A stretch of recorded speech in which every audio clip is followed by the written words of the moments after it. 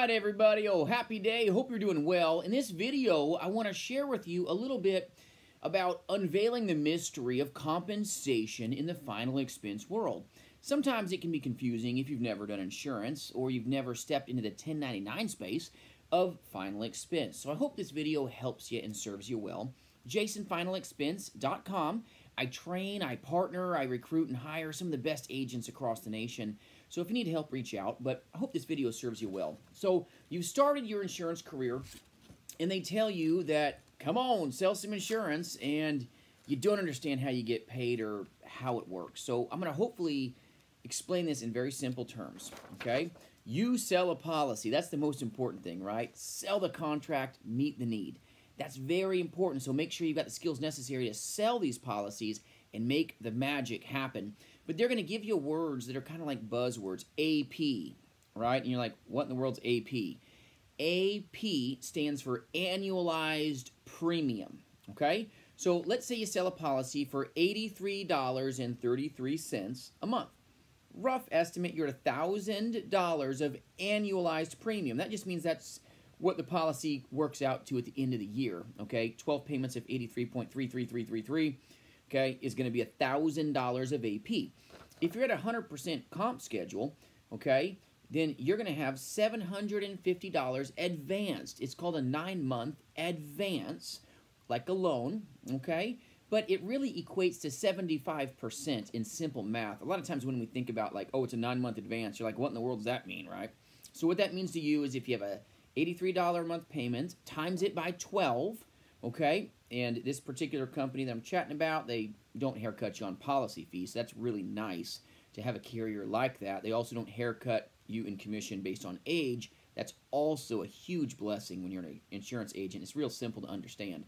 So if you take somebody, okay, at $83.33 a month, that's $1,000 of annualized premium. The insurance companies will only advance when it's checking and savings business. That means it's got to be involved with a routing number, an account number, like a savings account with a routing number attached. If it's a debit card, you're not going to get advanced, okay?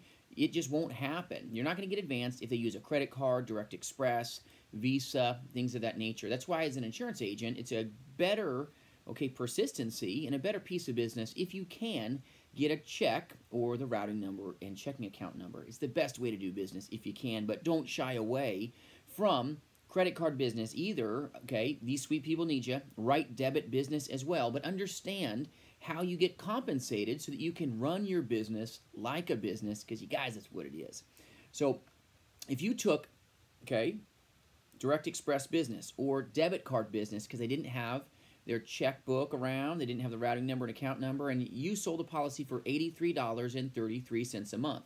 How you're going to get paid, if it was a card, you're going to get paid every month like clockwork. The company gets paid $83.33 for that month at 100% commission. You then will get $83.33 deposited into your account when that takes place. That's how it works if it's debit card business, okay? And if it's a percentage less, I'm just doing 100% for simple math, okay? And every product's different, okay? But for this example, if you're at 100% comp, $83 a month. If it's debit card business, it would be deposits of $83 every month, okay? So if the money is taken out on the 3rd of the month, then every 3rd of the month, plus or minus a day or two, click, click, click, you're getting paid, okay? So at the end of a 12-month period, that full $1,000 made its way into your checking account, but it's kind of like an allowance from your parents. As the company gets it, then the company kind of gives it to you. But if you get and are trained well and get the routing number, the checking information, and they do it as a EFT, electronic funds transfer, from their checking or savings, this is how it really works. So you took $83 today, and the company got the money out of the bank account tomorrow. The insurance company is going to advance you 9 months, which is 75% here. Sorry, I'm not Vanna White. But that's going to be $750 in your pocket. Now, that's not the full $1,000, right? So, annualized premium, once again, is AP, insurance E's, right? But $750 right now is paid to you. And then on month 10, 11, and 12, the remainder of the $250 will be deposited into your account. So money that you do, okay, the insurance policies that you sell in January All right, if you sell January, you're going to get that front, poof, it's like, whew. Okay, it's a loan from the company. As long as that policy stays on the books, okay, this will be paid to you, and you won't have a chargeback, okay? So now if the client, okay, doesn't pay the policy, aren't writing like good business, and the policy goes sideways, you will be paying whatever percentage of this, okay, you're going to pay that back. So if the client only kept the policy for, let's say, 6 months, you're going to be on the hook for writing that check back to the insurance company because the advance, okay, is a loan, okay? It's advance. It's like living on credit a little bit. So just understand that. Write good business. You got nothing to worry about, okay? That's why persistency matters in insurance. That's the business that stays on the books, all right? A good agent won't have an issue with persistency. But if this business stays on the books, after 9 months, okay, that's 75%, you're going to get paid October, if you wrote it in January. October, November, and December, the remainder of the money will be deposited, kind of like the as-earned thing. But it's kind of nice, easier for your business to understand this. So when you first get paid, poof, right?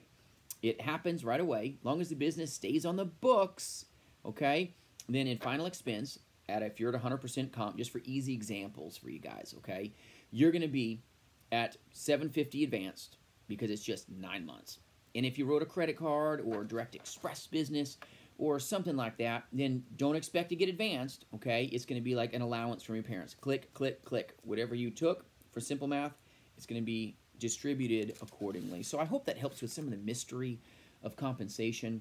When you're writing like guaranteed issue business, it's much less compensation, but it's all the same, okay? Typical, some companies are only like a 6-month advance, right? There's certain ones that are 6-month advance or $600, whatever is greater.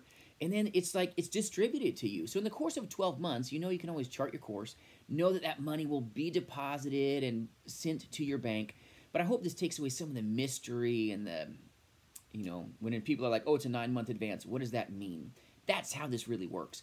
Now, there's a difference between getting paid on settle and getting paid on issue. I would highly advise you as insurance agents, if you can, get paid on settle, not on issue. Because let's say you transpose the checking account numbers accidentally, or the client transposed them to you through no fault of your own, and let's say the insurance company issues the business, okay? Let's say $83, it's 100%, for example. Boom. If they just issue it, but the insurance company didn't get the money yet, they're loaning you on money they haven't been paid on, right? So boom, $750 hits your bank account. Well, what happens if, okay, the client gave you the wrong account number? You get a chargeback. Whoop, you owe that company back all that money they paid you. I would prefer not to deal with that.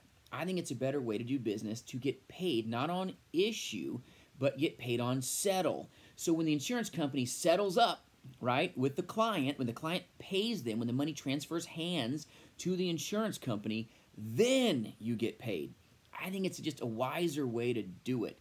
I'd rather get paid when the insurance company gets paid, because then you're not like fighting the current, right? I want to make sure that if the insurance company gets paid, fine, then pay me, please. But if the insurance company never gets the money, please don't write me a check. It's a pain in the britches, right, to be playing the back and forth game. So write good business. Don't shy away from as-earned business with checking or debit cards. It's a good thing to write. Take care of it, big or small. Just meet your clients' needs the way that they desire you to help them, serve them well. And I hope this finds you well. I hope this brings you some value. And just understand, 9 months, okay, advance is just 75%, okay? Real simple, real easy. But once you understand it and you take away the whole insurance ease of issue or settle or annualized premium, okay, now you understand it enough to make a business plan and work hard. Have a good night, you guys. If you need help, reach out. Have a great night. Bye-bye.